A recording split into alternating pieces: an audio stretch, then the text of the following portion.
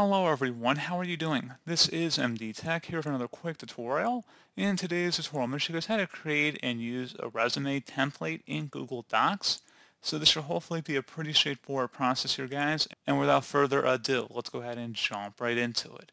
So all you have to do is select one of the documents up here at the top. Now, more advanced users can actually upload different resume styles you might find online, and we can go through that in a different tutorial, but there are a couple of generic ones that are included up here at the top when you sign into Google Docs just to get you started. So let's just go ahead and select the first one that they offer here just to do a demonstration here.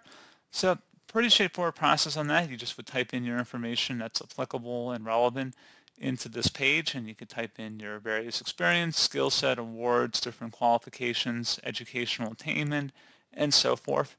And that's pretty much it. So as always, thank you guys for watching this brief tutorial. I do hope I was able to help you out, and I do look forward to catching you all in the next tutorial.